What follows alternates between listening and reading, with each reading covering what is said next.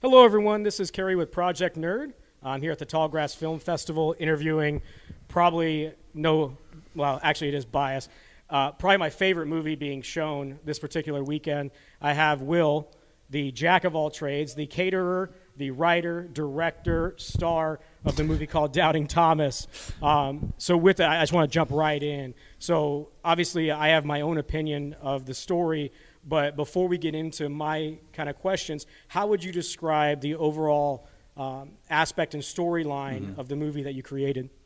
Well, I think it's an original idea, and it's meant to be very much of the now, very specific to this moment in our country, in our world, and where we are as human beings, and the myth of race and the other, and empathy towards everyone, and who we're bringing into the world.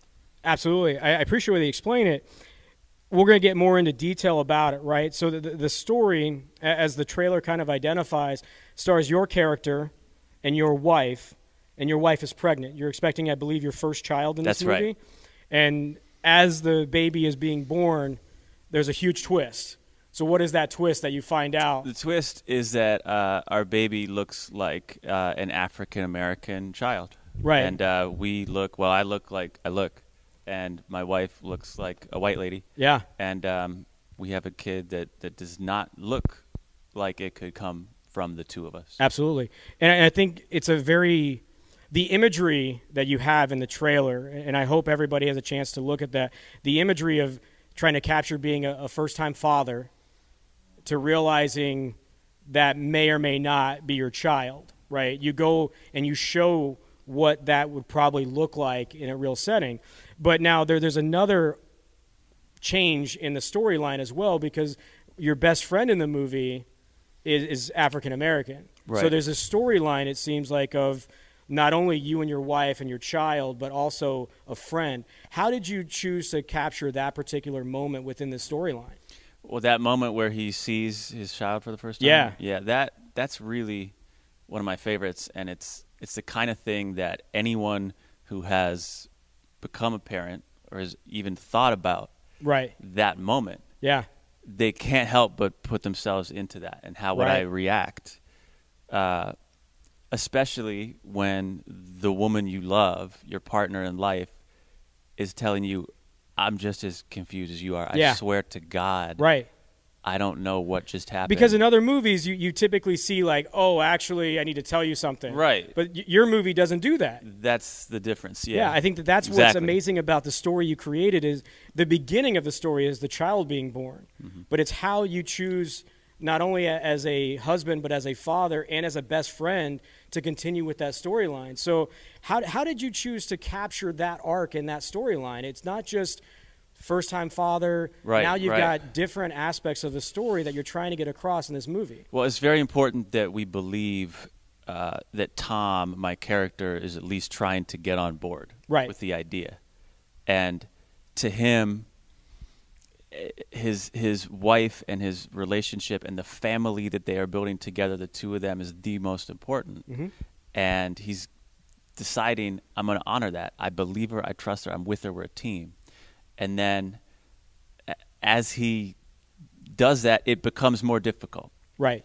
As people start to, from the outside looking in, question it, judge it, come to Tom with observations, the way he's being treated, the way others are coming up with their own story. Yeah.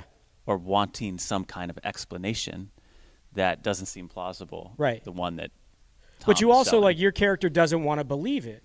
He doesn't want to believe that she could have cheated on him? Absolutely. Absolutely not. And it really, for a lot of people, they don't believe that Tom would even try to make this leap. They say, oh, no way. You get the test immediately. You say, oh, because my that's friend what people slept with my expect in wife, other movies, right? Exactly. You expect that storyline because it's been overproduced, but you took a different angle. Why did you choose that angle? Right? Why did you choose not to follow the norm and maybe do the story? It's really the way my life is played out. Okay. I realized not too long ago that it's rare for a white male to have most of my close friends happen to be not white. Okay.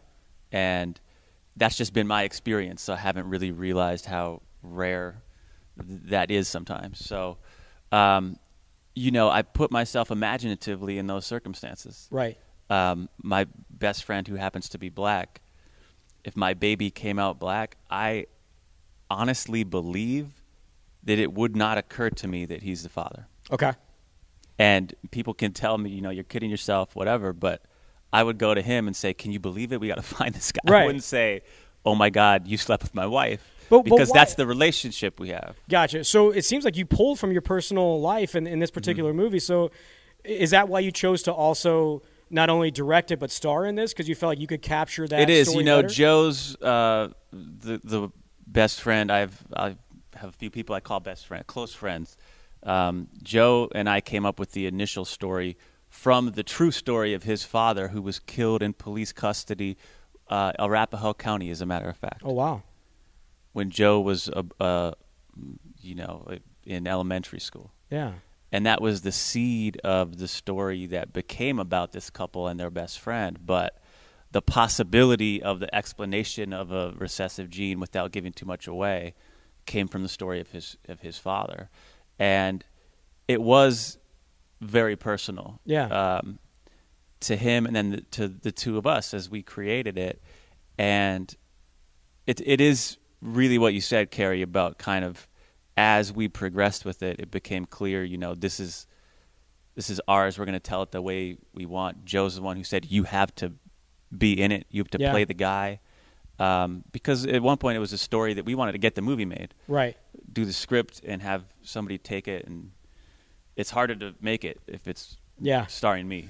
Well, I think you did an amazing job. Thank you. I'm really hoping that our audience out there really takes a look. I think you mentioned it, in the current climate we're in now. I think a story like this that shows it from a positive viewpoint, right? I think that's what we talked about, is it's not anything like what you expect it to be.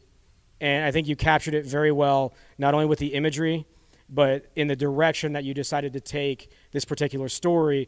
And it's obviously personal.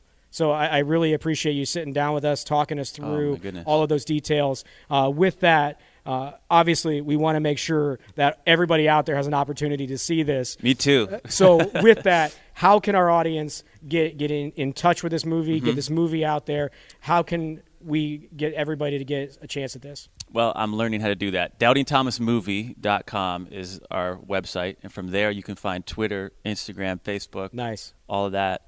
And follow us, and we're trying to build an audience, and we've just started putting it out into the world. This is only really our third screening. Okay. At a festival. Right. So we did L.A. and then New York area, and now it's like right. How are you liking Tallgrass? Right down the middle. I love it. I don't want to go back to L.A. I love it here. It's Wichita, right?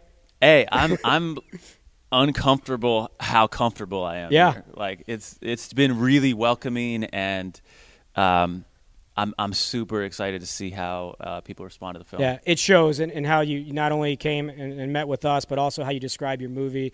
And I really appreciate you taking the time. Again, thank you guys so much. We have Will with Doubting Thomas. Good luck to you.